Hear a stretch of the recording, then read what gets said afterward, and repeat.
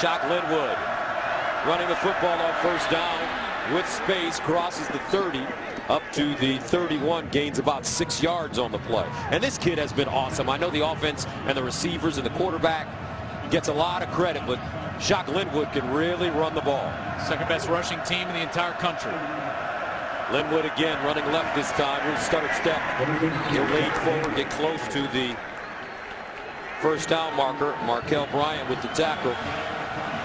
He had a 171-yard game against Iowa State, went over 3,000 yards in his Baylor career. Linwood looking for the first down and has it. Shock Linwood and the Bears. And that's one of the deceiving things about this Baylor team.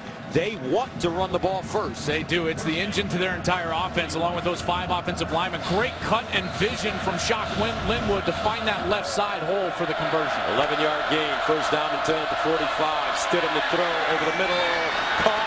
See you later. Touchdown, K.D. Cannon. 55.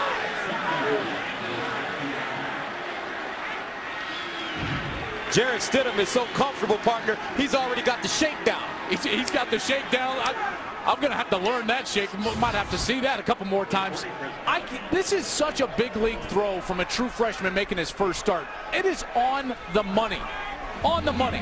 Timing plus accuracy equals yards after the catch. That ball was caught by K.D. Cannon in stride. It's the only way he makes it to the end zone. Baylor scores in 56 seconds.